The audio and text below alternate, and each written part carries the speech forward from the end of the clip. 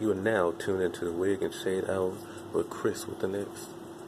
Alright, so I want to talk about Blac Chyna getting down, I believe, in a theme park with somebody who touched her child. Alright, so my whole situation on the thing is people, if you don't know somebody, and just because they're a public figure, you can't go touching their child. You know, kids are sacred. You know, and when you got all these funny people, like pedophiles or whatever, not saying the woman was a pedophile, but I'm just saying, if you don't know somebody, you can't really touch their child, because somebody can place hands on you. Now, with the whole Blac Chyna situation, she was, doing this and all that. Blac Chyna, she probably knew them bodyguards were gonna catch her, so she wasn't getting down. See, you know, she didn't go like this, or she didn't.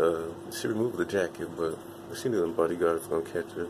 But in real life, if it wasn't a famous person, she would probably went like this, you know, tied the hair up, you know, tie it up, and bop bop, you know.